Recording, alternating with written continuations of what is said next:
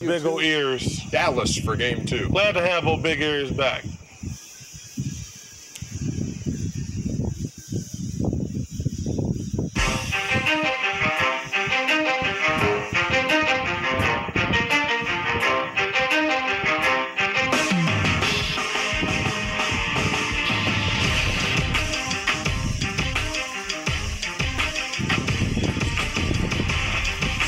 And all eyes are on Big E as we welcome you to the American Airlines Center in Dallas, Texas. The Maverick fans obviously still believe, despite the fact that their team, the Mavericks, with the best record in the league, stunned in game number 1 by the 8th-seeded Golden State Warriors.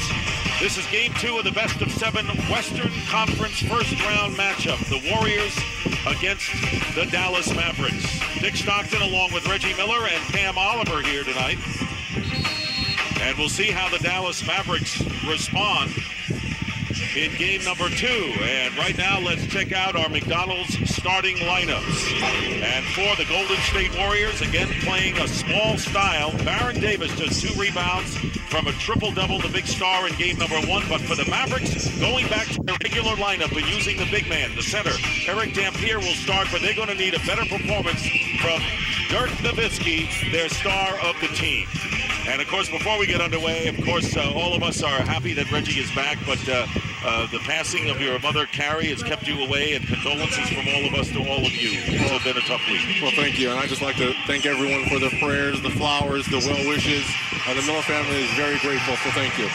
As for the game tonight, you would hope that the Warriors, who have won 5 straight games now here on the Dallas home floor, that the Mavericks have some sort of a fear for this Golden State team, Reggie. Well, there's an old boxing analogy that styles make fights, and Coach Nelson's style is really a thorn in the side of Avery Johnson's Mavericks. He's not going to change anything. Let's see if Avery adapts to the style.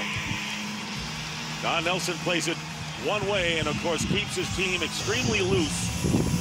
And there is the man that has to deliver tonight, Dirk Nowitzki, only 14 points. And, of course, everyone on the Golden State side getting ready for Dirk's revenge, as they call it.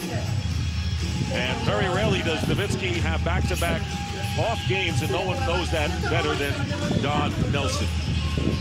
The officials working tonight are Bennett Salvatore in his 25th year, James Capers and Sean Corbin.